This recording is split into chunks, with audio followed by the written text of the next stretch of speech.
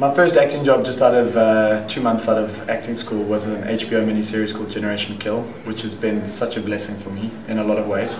There were 18 principal cast members and I was lucky to one of them, which took me sort of all around Africa for 7 months, which is a dream job, you know. Worked with a lot of great people and now a lot of them are blowing up. I mean, one of them is Alexander Skarsgård, who plays Eric Northman on True Blood. True Blood, yeah. Huge fan base. People are going crazy about him. Also, Kellen Lutz, who was in Twilight. So there seems to be a lot of vampire things that are pulling those through, as well as a whole lot of people that are on Broadway shows and movies and stuff like that.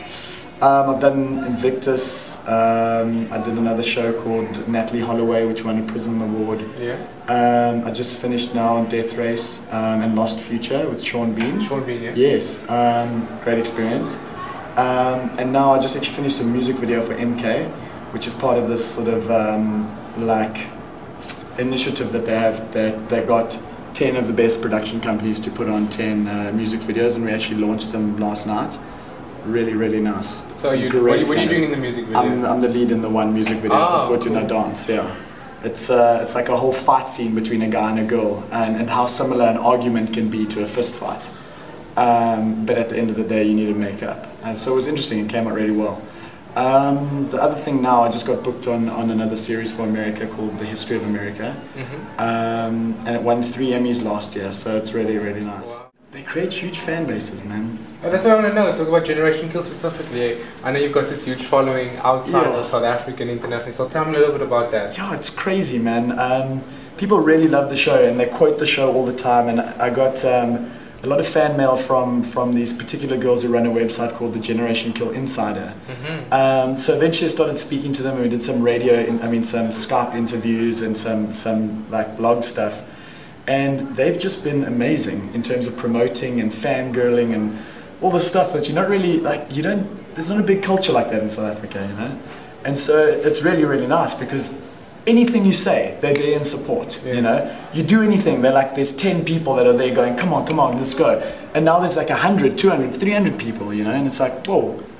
I walk down the street here, no one knows me, but over there it's a whole different thing, which is also nice, you know?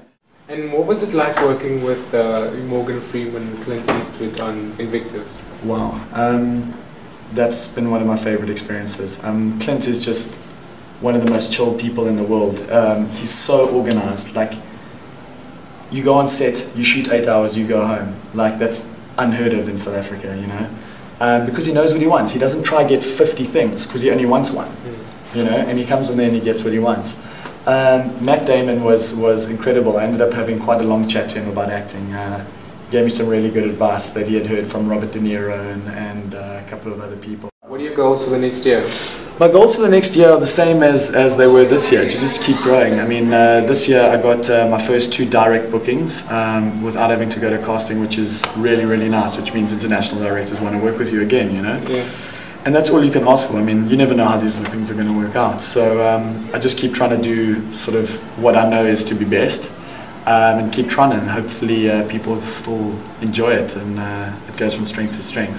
Well, I mean, you've been working on the international scale, you've been locally, you've been busy with many things, and I'm sure 2011 is going to be a good year for you. So I hope so. It goes from strength to strength. For us as well, you know. Yeah. Awesome. Thanks, Bjorn. Thank you, man.